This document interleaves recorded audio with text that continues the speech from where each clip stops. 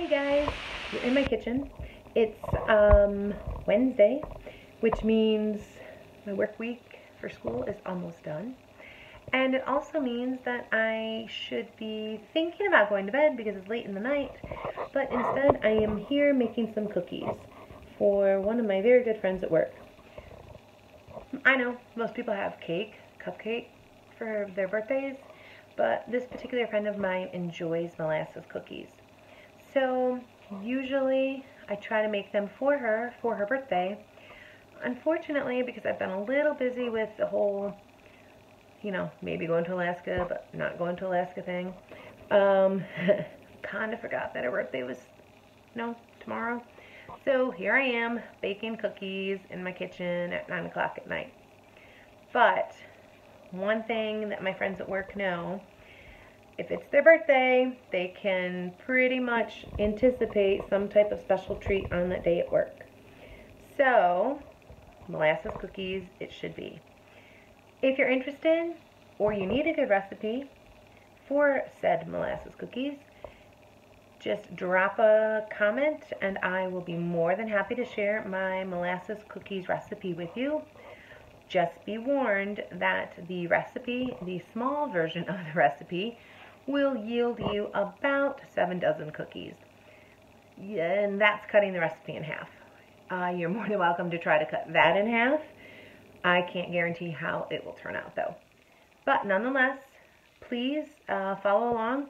You'll hear little, ha-ha stories in here. But enjoy it. It is a little bit longer than most of my videos. But hopefully you will finish it because, well, you get to see the end product of the cookies. And if you're interested, there may be more cooking / baking videos in the future because I do make some mean peanut butter fudge. Alright folks, have a good one. Hey guys, so pardon the mess in the background. You are in Tough Mama's kitchen. Great Danes, funny haha. So my daughter is technically a freshman in college. Well, technically she's actually going into her junior year because she took so many advanced courses in high school. She had enough credits when she started college to really start as like a sophomore. Long story short, I'll talk about that in another episode, but she started her first year, her first semester of her first year in college at the University of Albany, which were the Great Danes, but after one semester she realized she wanted to do a different study, so she ended up transferring to the University of Buffalo. The sound that you hear in the background are some cookies. So I'm making some cookies this evening. One of my, I don't use this word very often, one of my friends, I don't really have a lot of female friends. That'll be an episode in itself, trust me. One of my female friends has a birthday tomorrow at work. And I have known this woman.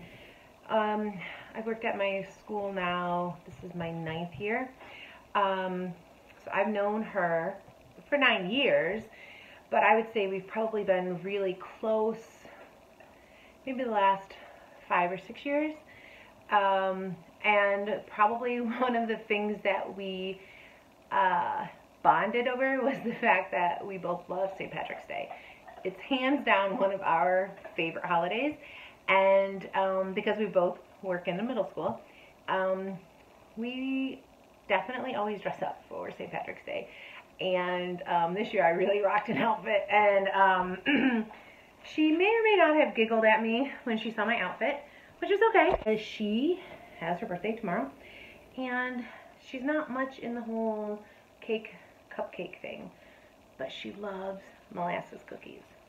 So unfortunately I kind of forgot that her birthday was tomorrow. So after my adventures today, after school and everything, I came home and I made some molasses cookies. The recipe, if you are interested, hit me up in the comments and I will give you my tried and true recipe for molasses cookies. but it legit makes, the small batch legit makes about 7 dozen cookies. So the dough itself is,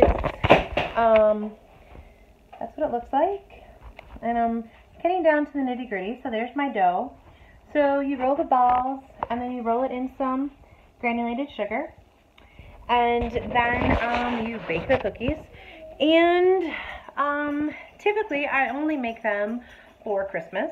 They are one of the standards that we do in my house around Christmas time. Usually, you know, I make, I would say 1 to 2 batches of them during Christmas time. So we are looking at about 7 to 14 dozen molasses cookies. Having said that, because they are my friend's favorite cookies, I decided for her birthday I would make them for her.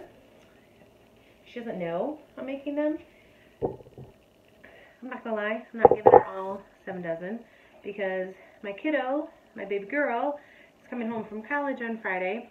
She too loves molasses cookies, and so she's gonna have some when she comes home. My daughter's boyfriend, whom she has been dating, oh my gosh, at least 3 years, in June. I have a feeling those two will probably end up getting married. That in itself will be a whole other episode, and let me tell you about that. They both enjoy the cookies. Every time he knows that I'm making the cookies, he says they remind him of Christmas. They smell like Christmas to him. So he too will be getting some cookies. And there is another woman whom I work with at school that truly enjoys these cookies. So I'm going to sneak some into her mailbox at school tomorrow too. Because it is Teacher Appreciation Week this week, the week of May 5th. And so I thought I'd let this other teacher know that I do appreciate her, even though I don't see her very often. And so I thought, why not throw some in her mailbox too? So anyway, with these molasses cookies, you will maybe hear a little sound in the background, and you might be wondering, what is she doing? Well, my aunt, ever since I was a little girl, has taught me how to make cookies. And she always made me roll the cookies whenever we made Christmas cookies. And probably about, I don't know, maybe when I was maybe middle school age or something, she realized, hey, one of these ice cream scoop things make the perfect size cookies. And so you take the scoop and then you scoop it and then you plop it into your hand and then you make the nice little ball and then you can roll it in the sugar and then you just plop it onto your parchment paper, which is the best stuff in the world. I don't know why I never used parchment paper before, but then you just do the standard 12 cookies on the cookie sheet, and then the secret to these molasses cookies, the absolute secret, says you're supposed to bake them 9 to 11 minutes. I take them out exactly at 9 minutes, and then I let them bake for about another minute to 2 on the cookie sheet itself on my island. And so far, everyone who has them likes them. Now sometimes, if I'm doing them for a holiday like Christmas, I will use red or green sugar, the more coarse sugar that you can find in the specialty stores, the specialty baking stores. Sometimes, for my daughter's graduation, we found some sugar crystals that were the color of the Great Danes, the purple and gold. I've done different colors with the molasses cookies. The only thing, because the molasses dough is on the darker side, some of the colors don't show up so well. You can always use whatever color sugar you want. Some people don't put sugar on their cookies. You don't have to. I choose to. I like how they taste. Now, one of the things that I have found over the years of making cookies. Sometimes they get poofy, sometimes they flatten out. The secret is if you use shortening, if you use butter, if you use margarine. Really kind of depends on how you want your cookies. That'll be another episode. We'll have to talk all about the idea of using butter or using margarine, whichever one you want. Sorry, I didn't mean to put my hand over the camera there. But I'm getting ready to put this second to last batch into the oven. I have made, pardon me, I have made about close to 7 dozen now. I had some people here tonight and they were eating some of the raw cookie dough. That always seems to happen in my house. But I just want to give you an idea that even a tough mama sometimes likes to bake. And I do it because, well, I do have a few friends and I like to let them know that I love them. And for people's birthdays, I think that they should be recognized. And most of the time, mamas in general get overlooked. And this particular woman, wow, she's one of the toughest mamas I know. She has had one heck of a life. And to say that she's a fierce woman is putting it mildly. She has endured some of the things that no person should ever have to endure. And she is one of the women that I look up to. Even though she's younger than me, I consider her a role model for me. And I consider her someone that I greatly admire. She makes me laugh a great deal. And she has taught me what it means to be graceful and what it means to be true to myself and to look things in the eye and say, not today, I'm not doing it today, and just to kind of say, all right world, you may knock me down, but I'm going to face you again tomorrow. And no matter what life seems to throw this woman, she definitely stands up to it. And she may have that fake smile some days, but her genuine heart is there every single day. And I love this woman so much. And she knows who she is. So, happy birthday, fierce mama. You know who you are.